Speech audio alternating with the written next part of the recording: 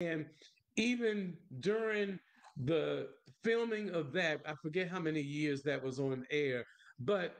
you could see that